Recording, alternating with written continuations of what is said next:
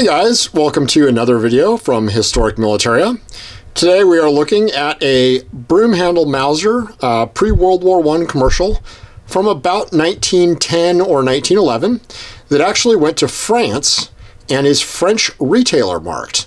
Now these are kind of an interesting variant that you don't see very often. The gun itself is a standard pre-war commercial in the 160,000 serial number range.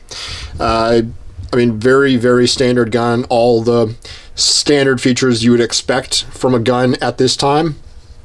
You've got the triggers were no longer being strawed. They were now fire blued at this time. Your standard Mauser markings. Just sort of very quickly look at the gun itself. This one obviously did not see a lot of use. It is in pretty nice condition. A standard front sight there, but on top of the barrel, and this is where they're generally going to be marked, and in letters that are going to be too small probably to focus on, right here, it is going to be marked and it is going to be in French, and I'm going to butcher it, and I'm not going to even try. So it basically just says manufacturer of arms and bicycles in Saint Etienne, France. And this company is actually better known as ManuFrance. And if I am correct, they are still in business, and they sell just sort of, as I understand it, all kinds of outdoor and sort of camping gear at this point.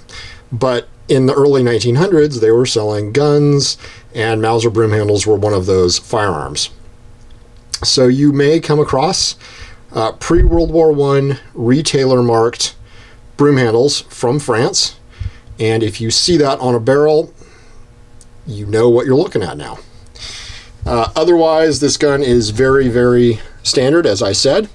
Your typical markings, your serial number repeated multiple times, as always, with your small ring hammer.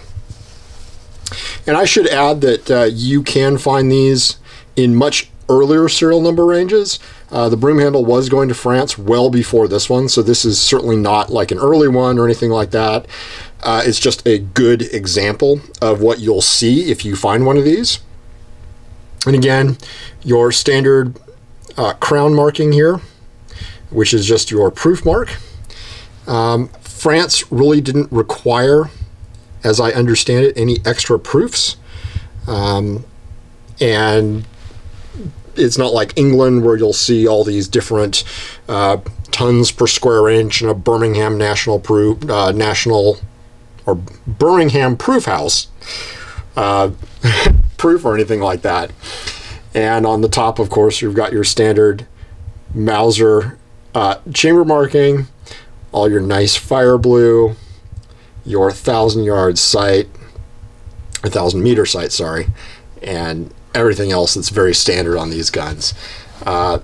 This one does have something that's a little bit unusual. On the bottom of the grip here, it's got numbers that actually have nothing to do with the serial number.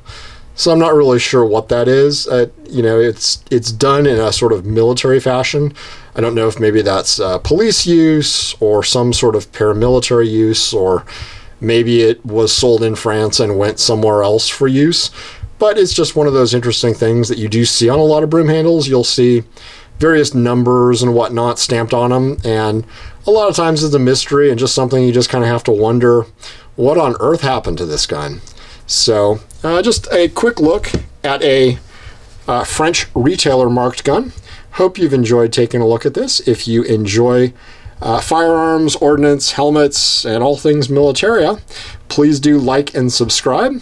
Drop a comment, and always encourages me to do more videos for you guys. So thanks for watching.